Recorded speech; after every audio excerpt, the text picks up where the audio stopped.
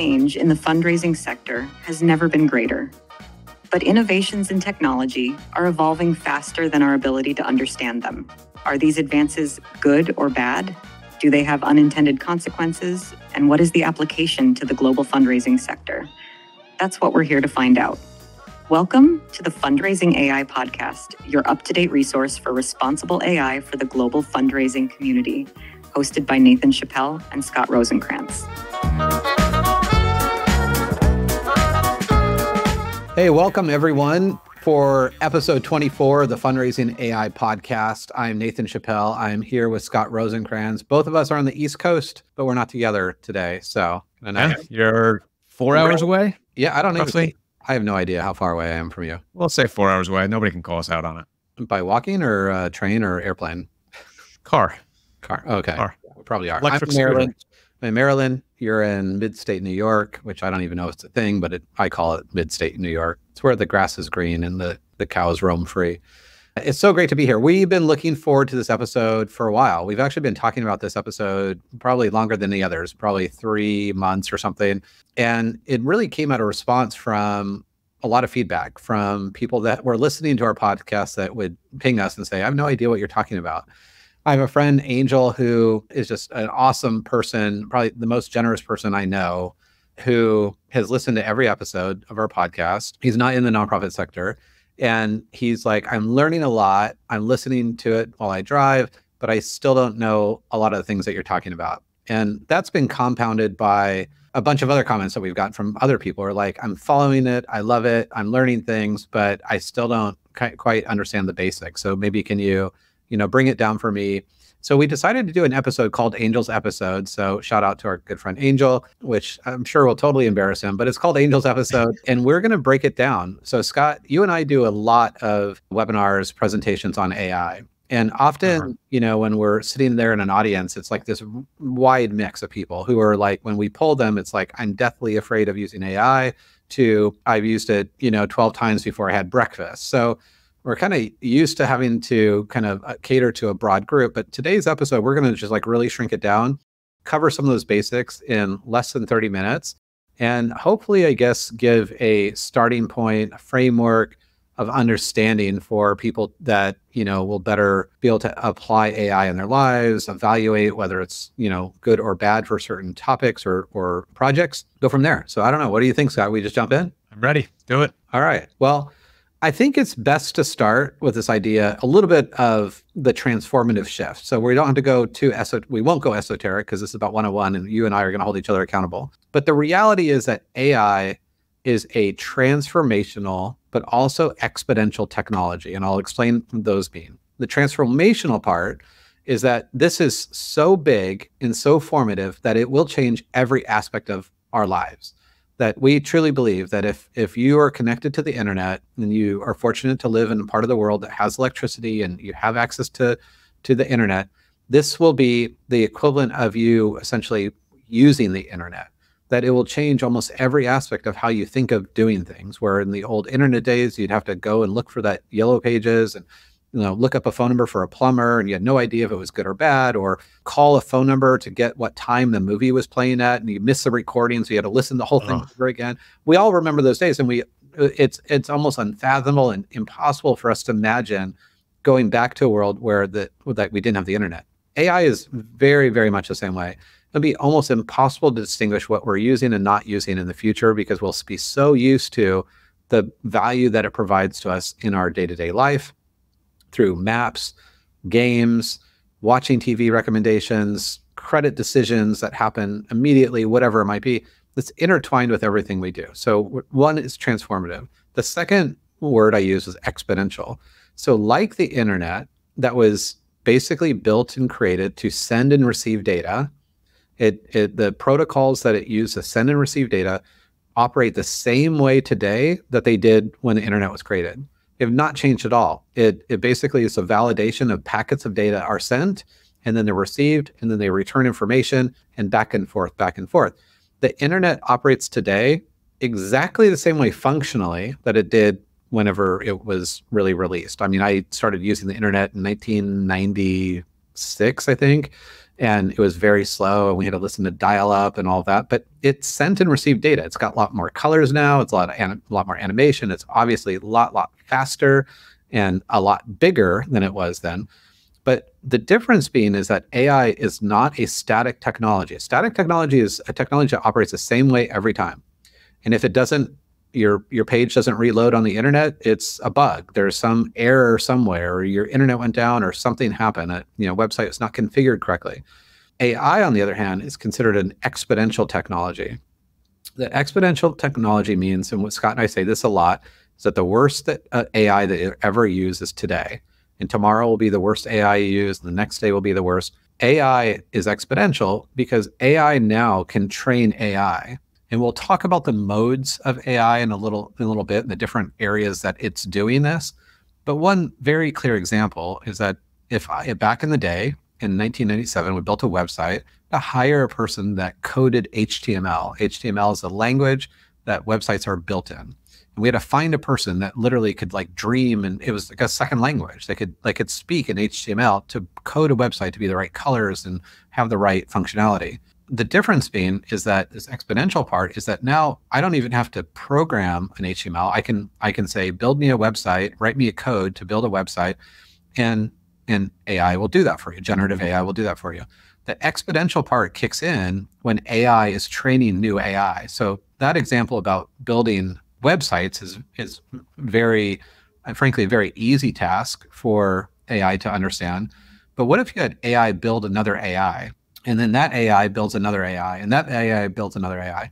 So the exponential nature of AI is that it's improving itself, which means it's not static, and that it's getting better and better and better, faster than any other technology that's ever been created because of that mode. Next year, not to go crazy on terms, and then we'll shift this back to you, is that we'll move into an area called agentive AI. And we have a glossary of terms on the Fundraising AI website. You can go through them and get deeper into these things. But agentive AI is essentially where AI is essentially allowed to create new AI and manage that AI. So say a supervisor AI will create workers, and that supervisor AI will manage the workers to complete tasks. So they're not sequential, like task 1, task 2, task 3, task 4, task 5, that say those agents can all create tasks at the same time, so the worker achieves its work faster. So exponential technology is growing very dramatically, dynamically and dramatically. And, for sure, the worst AI you'll ever use is today. So hopefully that covers a little bit of the why and the what for now. And then we're going to drill down into kind of where people are at and kind of thinking about, is this, scary? Is it not? So Scott, why don't you just kind of level set us a little bit here, and then we'll just continue to peel back the onion. Yeah, well, I think another thing to add to that is why am I bombarded with AI now all of a sudden? Like, is it new? Did it just come out? And it's not that it's new, right? But to Nathan's point, it's exponential. And so it was November of 2022 that ChatGPT came out. And that was a new form of AI in terms of generative, right, which we'll talk about, but it was also accessible. Whereas most other forms of AI were running behind the scenes. You didn't really directly interact with it. You couldn't direct and control the output like you can with generative AI. So yeah, Amazon, Netflix, Google, those are all classic examples of AI running behind the scenes, allowing you to leverage it and be more efficient and decide which show you want to watch out of a catalog of 500,000 shows quicker, or what product you want to buy off of Amazon significantly quicker without having to sift through so much stuff, right? So the predictive has always been there, and the largest companies that are the largest companies in the world are as large as they are because they've been relying on AI of all forms for a very long time now. So why don't you do this? You're really good at this, and that's why I always task you with this, is why don't you at level set, because there's lots of AI tools in the toolbox. Why don't you describe the basis of the two main tools that people, there's a lot that maybe they want to know later, but like for the average person that's going to a dinner party, like give them something that they can impress their friends with, in the differences between predictive AI and generative AI.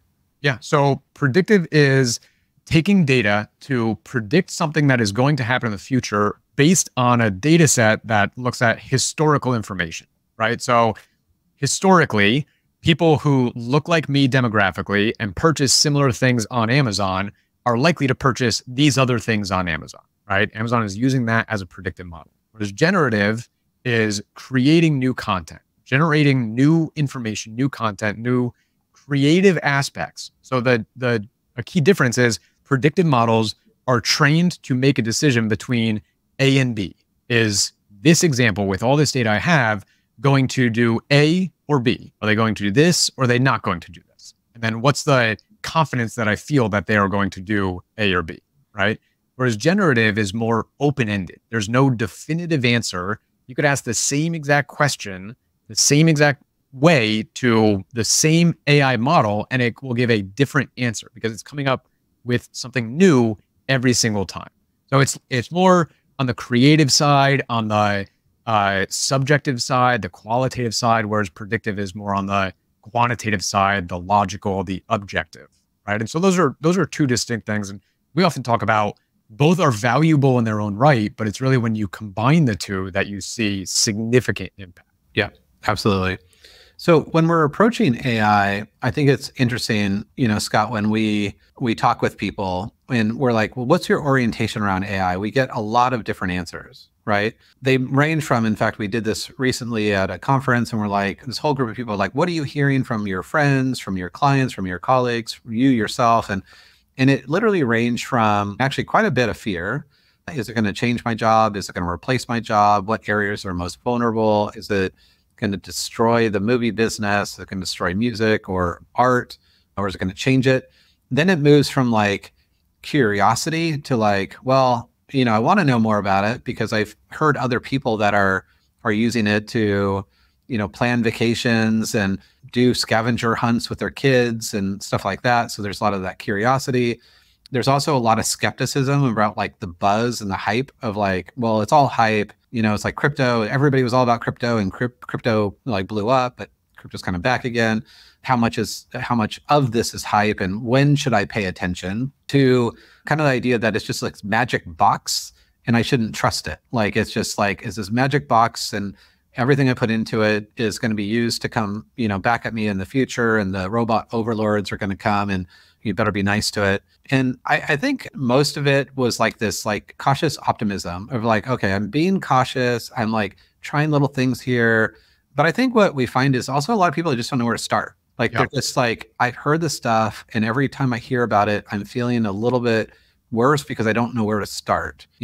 Throwback to Angel, is like a person who I think we were at a dinner party one night. We were like talking about it. And he like downloads, ChatGPT on their phone and on his phone. And it's just like, trying stuff and now texts me all the time. It's like, I did this thing or whatever. And it's like, whether it's create an image or, investigate something new. I think starting is probably one of the biggest limitations for a lot of people. A lot of people, we've heard this a lot, that there's like this 10-hour magic rule, right? I don't know for you if you experience that as well. Like, I know you're an early adopter and you are just like, you're like all in and, you're going to believe technology until it betrays you or proves you wrong. Like, what do you think the path is for people that, are afraid to start? Like, what do you recommend? And then what steps either do you take to stay with it, if you will? Yeah. So I was at a conference where I was talking to a number of people about this as well. So it's very top of mind. If you don't know where to start, it comes down to one of two things. Either you don't know where the tools are or you don't know what to do with the tools. Right. So have you ever logged into chat or gone to chat.openai.com before? If you haven't, that's a good place to start, right? Probably the best place to start. If you have gone there, what do you do with it? That's where it gets harder because it's a different use case for every single person, right? So the example that I love is going to ChatGPT or Perplexity or any of those and saying, hey, I am a so-and-so. So for me, it would be, I work at Donor Search. I oversee data science models and build custom models for nonprofits. I have a 2-year-old. I'm a vegetarian. I live in Warwick, New York. What are ways that I can use generative AI in my day-to-day? Right? You don't need to have the answers. You just need to have a starting point. And it might not give you perfect responses, but you could ask it, say, list out 80 examples of how I could do it. There might be some in there that are good. There might be some that are horrible, but at least something to move you down that path a little bit further. I always find that so interesting. It's an epiphany when we share that often, because we do that at conferences a lot. It's like, if you don't know how, open or generative AI can help you with your job, just ask it. And it's like, hey, this is my job, to your point. It's like, what are some areas that you can help me do my job more efficiently? These are the things I like to do. These things I don't like to do. And, treat it as if it's a conversation. So I think that's really smart. I think it's a great starting point. And if you're uncomfortable doing it with your job, do it in your family life. You were a really early adopter and being like, I want to go on vacation. I have this kind of budget. This is the scenery that we really enjoy. I've got a 2-year-old and whatever. And I think you've been pretty impressed, and you kind of it's actually saved you a lot of time from doing like 1,000 Google searches and looking on, Expedia and all those things. Right. We had a vacation coming up, this is probably a year ago. My wife had spent hours researching, trying to find a place, and everywhere we're going, we're getting booked, or it was just too expensive or anything. And I had spent 15 minutes on Bing, and it gave me 13 hotels that she hadn't come across. And we ended up staying in 2 different ones, and it was wonderful. It was incredibly easy. Yeah. And I think, jumping back to your exponential, whenever I think about that, I think about, do you remember what AI generated videos looked like a year ago? Yeah. For anyone that doesn't, like, Google Will Smith eating spaghetti, and it's terrifying. Right. Yeah. Right. And now AI generated videos are Hollywood quality. Like, it's incredibly challenging to differentiate between AI and real. And we're still just getting started. Yeah. Yeah. All right. Let's talk a little bit about modalities. And that's a word that gets a lot of people caught up. When you say, this AI, this generative AI is multimodal. A lot of people hear that term multimodal or modalities. It's a confusing term. Do you want to describe it? And then let's kind of go through the different modalities. I mean, I think, we know 5 that we use pretty regularly. I think that's going to be really helpful, because I think, again, it's like our equation is like, I'm in front of this, computer screen, and it's, one dimensional, and it doesn't, I only think in one dimension, but generative AI is multiple dimensions, so yeah. Do you want me to take it, or do you want to take it? I'll take it, and then you fill in any gaps that I might have missed. But so multimodal, there's also input and output, right? Multimodal is information and sources that you're giving an AI model to do something with. So you can use speech, you can speak to it, you can write text, you can give it a command that you're just typing in, you can give it a file, you can give it an image, you can open up your camera and have it at like live look at something. And then in the output side, you can also get all those things back. You can get a file back, you can get code back, you can get voice back, you can get an image generated for you or a video generated for you. So it's not, I only type this and I only get written text back, and that's it. That's only it's multimodal, that one model, or it's relying on a number of models behind the scenes, but you can interact with it in multiple ways and get multiple outputs coming to you as well. Yeah, and I hate using the word outputs or inputs on Angel's episode. So it means data that you put in, data that you get out.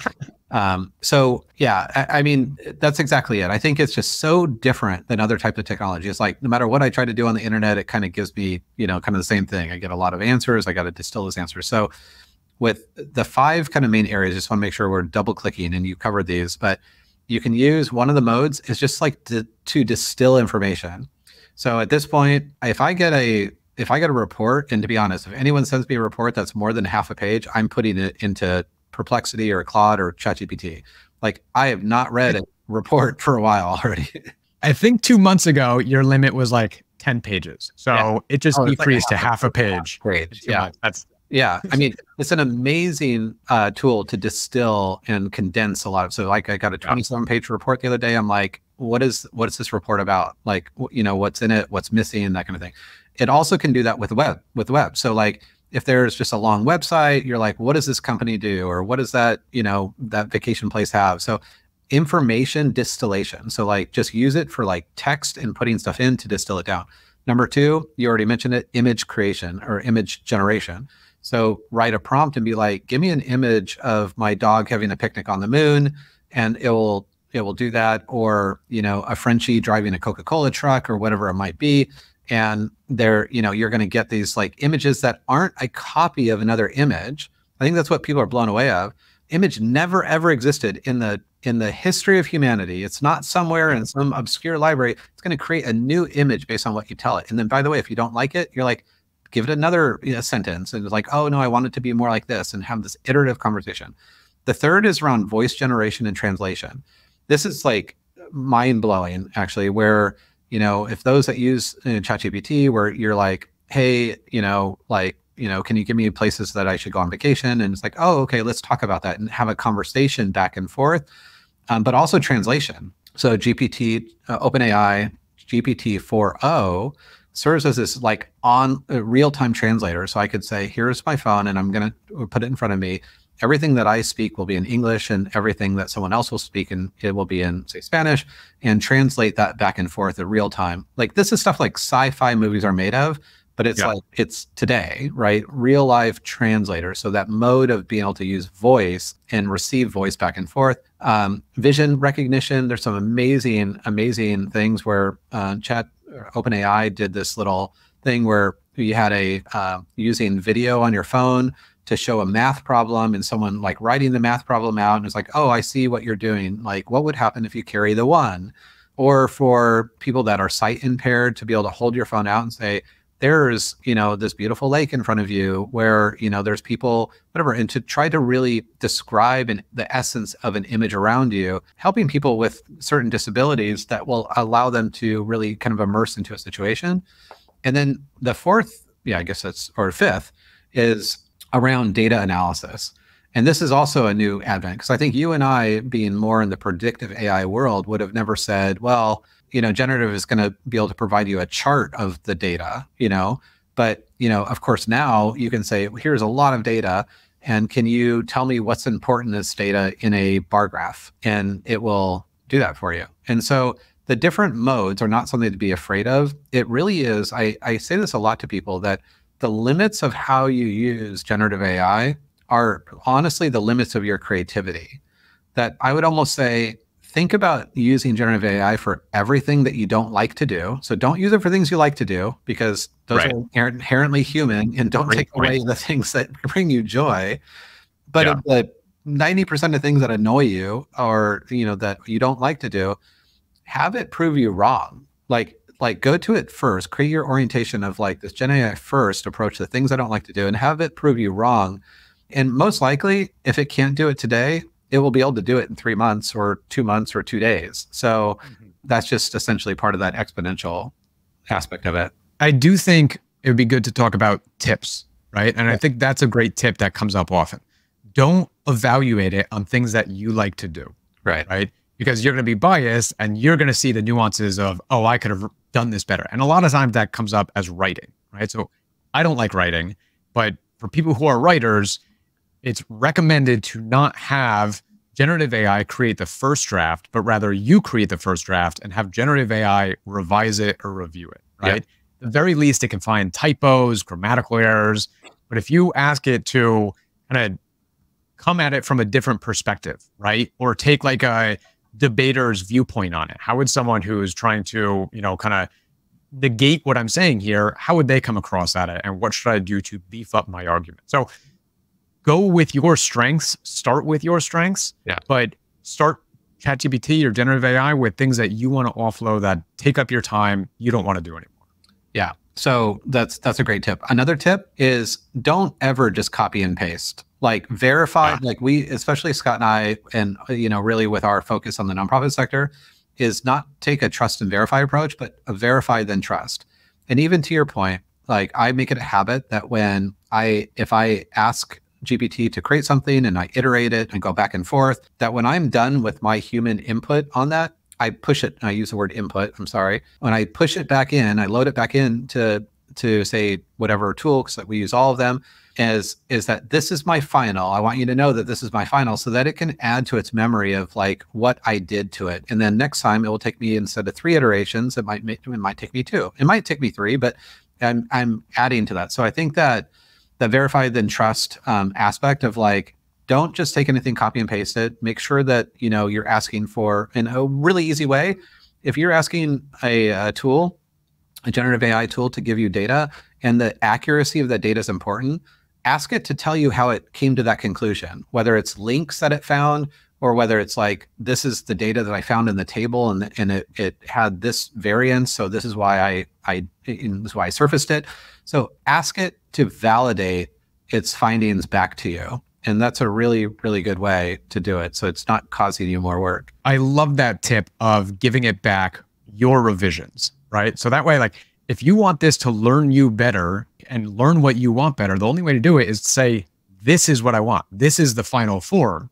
And that brings up another point, not so much a tip, but memory. These models are learning from you and your preferences and your likes and dislikes. And the more you feed it, you could be explicit in saying, hey, whenever I ask you for a list, make sure you put it in 5 bullet points of no more than 10 words.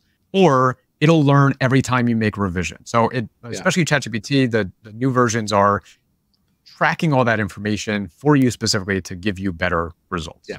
I think that brings up the next tip I wanted to highlight, which is know your privacy settings. It goes back to the thing that Scott and I have talked about probably on at least half of our episodes, is that responsible AI is everyone's responsibility. Just because I have a safe car doesn't mean I can drive it irresponsibly and be safe, right? So don't defer to OpenAI or Microsoft or Google or Amazon or anyone else to say, well, they said they're safe. I saw it on their website. They use the word responsible. Therefore, everything I do. It is your responsibility to understand your privacy settings. In every tool, you can click on settings, you can understand privacy. And in most tools, I know ChatGPT, OpenAI, Claude, Perplexity, allow you to change your privacy settings that basically says that you can use my data to train other models or not. If you're using a free tool, what is the famous line, Scott? If you're using something free? Yeah. If you're not paying for it, you are the product. If you're not paying for the product, you are the product. Yeah, if you're not paying for the product, you are the product. It makes sense. I mean, if you live in a capitalistic, society, if you're a socialist society, then maybe not. But in our society, if you aren't paying for the product, you are the product. So understand your privacy settings. The third, and this comes from Ethan Mollick, I think from his book, is, I don't even know the third, we're on like tip number 5. Speak to AI like a human, but tell it what kind of human you want it to be. And this is probably the biggest of the people that get benefit from generative AI, is because they stop treating it like it's a Google search. What time is the movie? What time does Best Buy close? Like whatever it might be. And treat it like a human, but tell it the kind of human you want it to be. It's like, you use this example just in one of your other examples. It's like, hey, take the persona of a travel agent and evaluate these things for me. Take the persona of a cantankerous donor, or take the persona of an advisor to, or an analyst. You will get better results if you do that. And so, but by speaking to like a human, and I'm probably the worst offender of this, like anthropomorphizing the idea of like treating it like a human, because like I actually have a name for my AI and I'm like, hey, and in my settings, it says to address me by my first name, which helps unlock from my brain. It's like, hi, Nathan, like, what do you want to do? And I'm like, oh, this is I'm thinking about doing this new webinar. Like, what do you think? And then I have a conversation with it. I can tell you that's the single most formative thing that has changed it for me, is to get the most out of generative AI is for me to not treat it like a computer program or something in the cloud, but honestly, like, sounds horrible, but like as a human intelligence in a way that it can respond to my inquiry and then I have something to respond to. I'm not saying it's human. I'm not saying we've augmented general intelligence, which we have not. It's going to be maybe several years, maybe 2 days, but no, I mean, but I know the difference, but it helps me treat it and actually extract more information from it better than if I had just treat it with a flat statement that just didn't have any contextual basis to it. Yeah. And I think another thing along those lines is when you're working with it, have it help you, right?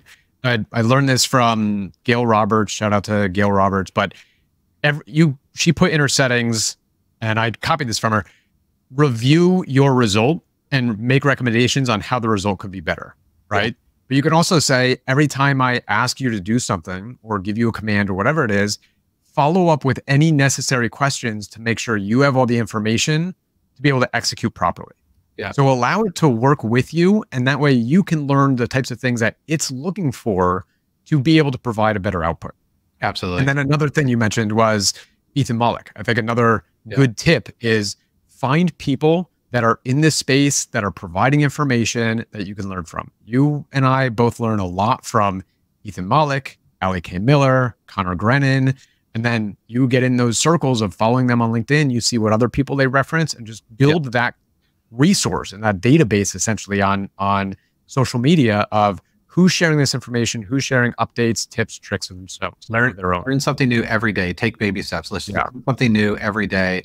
And every day there's going to be something new and different and better. The last two, I just want to highlight what we already talked about, but just so people are clear that they're tips, always invite AI to the table. And that means that it needs to become your first orientation of like, it's that old habit of like driving all the way across town to Target to realize that the thing that you went there for is out of stock and you could have bought it on Amazon and it would have been there by 3 o'clock. Like we learned quickly because driving across town was painful and walking across the parking lot and dealing with all that. And so we learned quickly of like, well, I'm going to see if I don't need it this moment, I'm going to see if it's available and we can deliver it to my door. So always invite AI to the table means that it becomes your natural first instinct is to be like, I'm going to see what AI has, to say about this thing. And that will help a lot. And the last one is we started with this, we're going to end with it. Assume that AI, the worst AI you'll ever use is today. And that will help also unlock this thing of like, it's broken, it doesn't work because the AI tomorrow will not be the same as AI today. And so people have to stop thinking about AI in this binary thing of like, it works or it doesn't work, or it's good or it's bad. It's here to stay. It will continue to evolve. It will continue to get better. When ChatGPT came out, all people could talk about is hallucinations. Hallucination was this word that people use. Well, it would just make up stuff and it would make it up very confidently, just make up facts very confidently. Hallucinations now are less than 5% of responses in a generative AI model in the best models. And they're basically getting down to 0. And so, the more data that they have, the better that they get every day as they evolve. They're growing and getting better exponentially. And so that was the last of my tips. I don't know. I hope, first of all, this is like helpful. We went through a lot of information, 32 minutes. Did we miss any really big obvious ones? Not that I know of. I'm going to say no, but I just want to jump back to the second to last one. Like for me personally, it's still a challenge to bring AI to the table. And I work in this space. I'm in this day after day, but like it's muscle memory, right? I'm better at going to Arc or Perplexity than I am going to Google. So I'm there. But when I'm working on a new task that I haven't built that muscle memory for yet to go to ChatGPT, I still find my way going through the old methods. And then like an hour later, like, oh crap, I could have done this in 15 seconds. All right. So it doesn't come naturally and it's something just to continually work at, but all these things it's all iterative. It comes naturally for me because I'm lazy. I think that's the difference. You're a harder worker, more diligent than I am. I'm like, is there a faster, cheaper, better path to do this thing? It's become for me now, it's like almost honestly painful for me to do other type of work because it's like, I can just level up so much. It's like Red Bull, it gives you wings. So pro tip, and we'll end on this because we're already over time. Pro tip, what if you had to pick, this is hard. I actually almost don't want to put you into the spot. Okay, if you had to pick 3 AI tools that you can't live without, what would they be? Perplexity, absolutely. And we're talking generative AI. I don't know. Right? I just left that pretty broad. Yeah, okay. We'll say generative. I'm limiting it to generative. Okay. Perplexity for sure, even though they're coming under fire. That'll probably be in our next episode. Search, I still have a lot of hope for that one. Never used it. So yeah, using it on a daily basis. It's not perfect, but it gets me there. And then, I just can't wait till Apple Intelligence and Multion, the agentive kind of web. That's another episode too. Okay. All right. You took a shortcut. My go-to every day is ChatGPT. It's just like, it's kind of like Diet Coke for me, so I just like, it's just my first instinct, but I use Perplexity a lot, number 2, and I use Claude, so I think I use ChatGPT as a workhorse. I use Perplexity when I want more accuracy and I want like just references and when I'm doing things that like if I'm analyzing a report, I almost always will use Perplexity. And if I'm just writing something that I would want it to be like more my voice than Claude, which is also coming under fire. So that will be another in our next episode. So yeah, all those things I think are good pro tips, but hard to go wrong. Copilot's becoming immersed into everything Microsoft right now. And that will be like Apple Intelligence. It will just be like AI at scale because I am lazy. And so whatever AI tool is embedded in the work that I'm already doing is the tool that I'll probably use. So let's be real. Right. Two shout outs are Zapier. Zapier just makes it much easier to connect things so you can leverage AI kind of passively. And then Logi Options, use that too. So you can just right click your mouse and it'll come up with 5 prompts. It's a beautiful tool. Yeah, it's pretty cool. Yeah. So again, well, we hope Angel's episode was helpful for you. I think this will live. At least Angel. At least for one person, it will be helpful. Hopefully it was helpful. Maybe. I don't know. I'll hear about it. It's not for sure. Be like, what the heck? No, hope this was helpful. I sometimes we just forget that, we're so immersed in this and we're so interested in following trends of what's next that, we kind of forget that, we look behind and no one's there. So we hope that you're still behind. We hope that you're, following us and you're finding value in this. If there are other areas that you want us to dive into in AI, predictive, generative, or anything else, let us know. If you like this, please share this and like and subscribe, because that's how, Scott and I sleep better at night, knowing that, people are listening and we're not alone in the universe. But we're so encouraged by people that have tuned in and share with us that, they've listened and that they're finding some value. So thanks everyone for being here. Thanks for all the good work that you do. Use AI for good, not evil, and stay in touch. Yeah. Thanks all.